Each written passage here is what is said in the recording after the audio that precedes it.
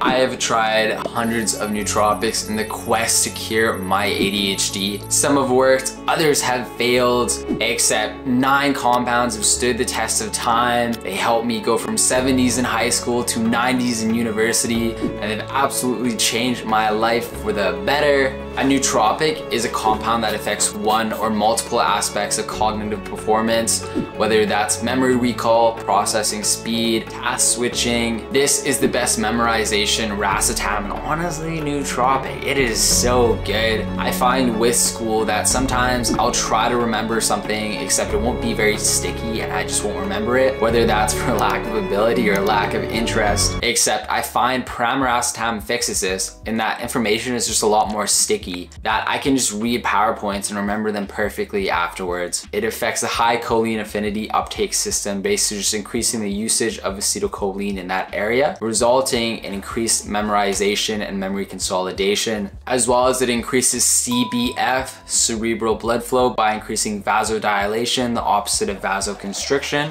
It is regularly prescribed in Europe for treatments of learning disorders, neurodegenerative diseases, dyslexia, ADHD, so it is a fairly safe compound to take.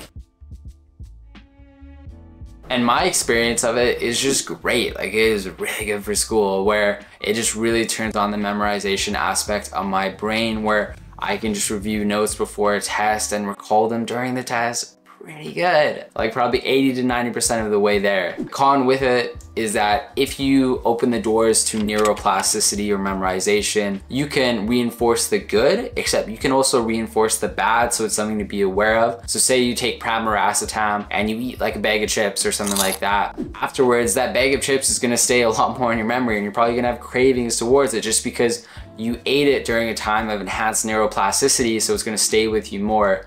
This also applies to conversations with friends or confrontations with enemies or anything like that. An endogenous steroid precursor to cortisol, testosterone, and estrogen. It is androgenic at low doses around 5 milligrams and estrogenic at higher doses around 10 milligrams and upwards. Honestly, one of the best ROI nootropics that you can try. It increases androgens, so testosterone and DHT, helping effort to feel good and more rewarding. Step aside anterior and mid-cingulate cortex. The striatum is the goal epicenter of the brain, which is why you see all the motivating compounds increase dopamine in this brain region, because it's very important for goal intention. It affects the sigma-1 receptors, which are very important for cell signaling, as well as it is the body's natural sigma-1 agonist, which downstream increases dopaminergic activity. This is a weird compound that is very polarizing, where some people find it sedating and it puts them to bed. Other people find it stimulating and it energizes their day. So it does very much depend on the person. For me, I notice it is very motivating. I do take it when I need a little boost, when I am studying, when I am editing, when I'm having a very physically intensive day. Honestly, like, just between me and you, like, it drastically increases my libido, which is honestly kind of a bad thing, because I would never take it for a date or anything like that because it makes me anxious. So I'd always take it just when I'm doing work. But if I'm doing work, I'm working by myself, like in a cubicle or something like that. And it's honestly kind of counterproductive to be very horny when you're writing like a 10-page paper. So it doesn't always work the best for that. As well as it is a pheromone precursor, so it can help increase pheromones to attract ladies, if you catch my drift.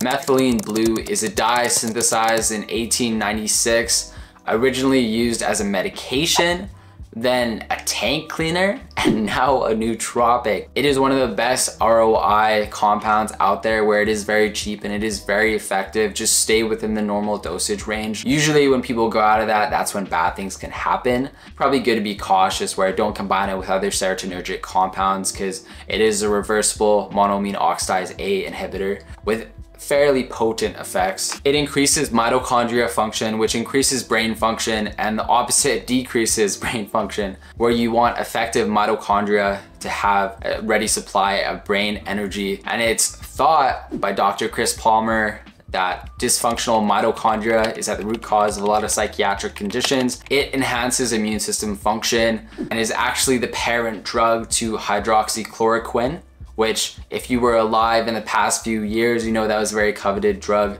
during those times because it helped improve clinical outcomes for people. I found it stimulating, a little bit mood boosting. In higher doses, it definitely did increase anxiety a little bit. And it's also very good for memory and just your mental sharpness, and that can all be tied to its mitochondria promoting effect. Maybe just my N of 1 experience, except I noticed my logical thinking was a little bit better. Like my mental math was a little bit better.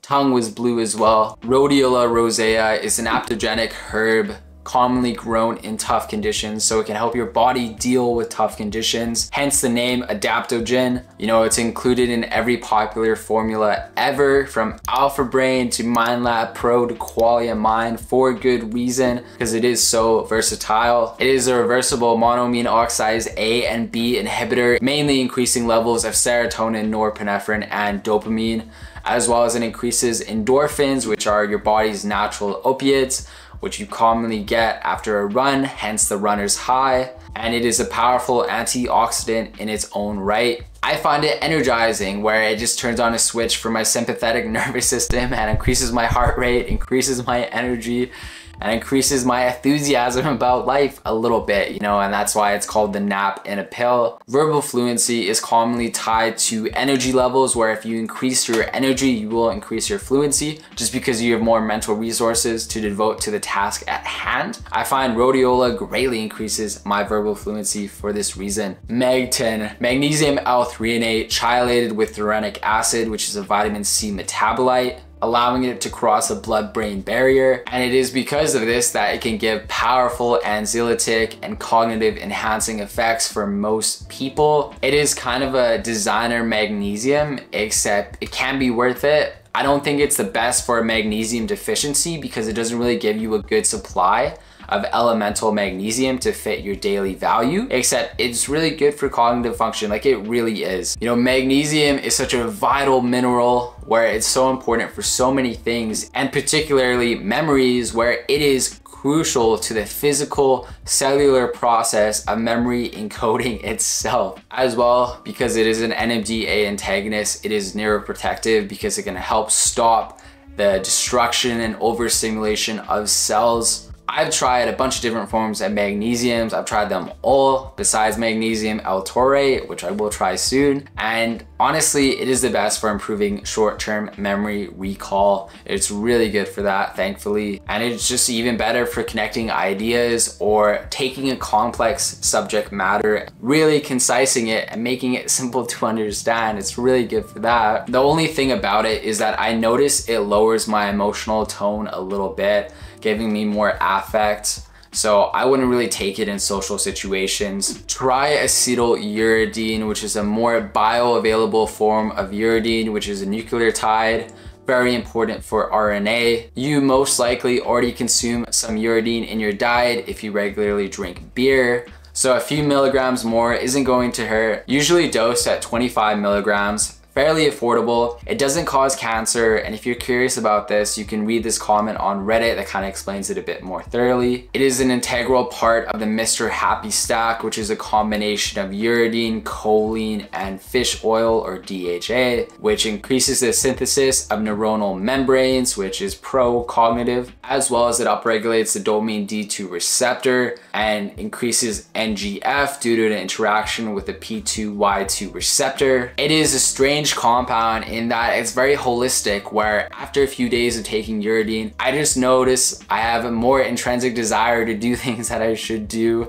like eat healthier, go for runs. I find it easier to say no to the cookie, but yes to the gym. And this is probably from the dopamine upregulation effect. I've always noticed this with uridine. It's one of the few compounds I find increases working memory, which is a good proxy for IQ. Nicotine, everyone's favorite alkaloid, which is honestly the best over-the-counter cognitive enhancer that everyone can access. It can be addictive just due to enhancing plasticity, as well as to giving you strong acute effects, so it's very rewarding. It is an alpha-7 nicotinic receptor agonist, which downstream increases norepinephrine release in the prefrontal cortex, which just feels nice and is pro-cognitive. One of the few compounds that shows a measurable increase of IQ, where they test people before and they test people after, and they notice a significant difference after consuming nicotine. One of Andrew Huberman's professor friends takes 6 pieces of nicotine gum an hour just because it can ward off cognitive decline by activating an anti-inflammatory pathway and upregulating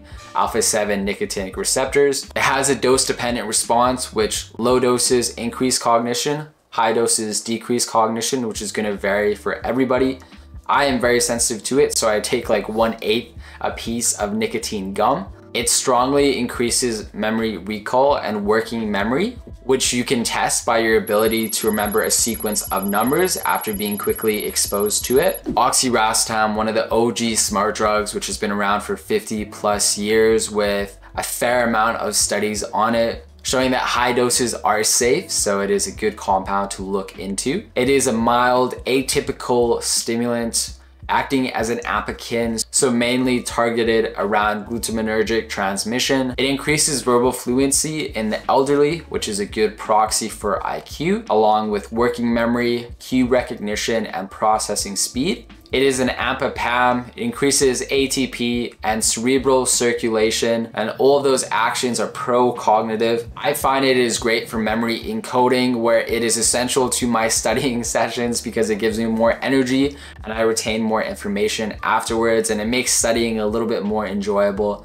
So I always take it. It's really good for school. I also always use it before I record these videos because I find it helps increase verbal fluency and my ability to put together sentences, as well as I find it's really good for sports or physical movements where my technique is just better without me doing anything. And I notice my fluid IQ, aka my working memory, is a little bit better, where I can solve problems easier, I can think about solutions quicker, I can connect ideas faster. Dopamine is such a triggering buzzword, with multiple people feeling like they have low dopamine for whatever reason. Fortunately, you can upregulate your dopamine and you can enhance your baseline levels of dopamine in a holistic way. You can do this with Canna, which is surprisingly very effective for it.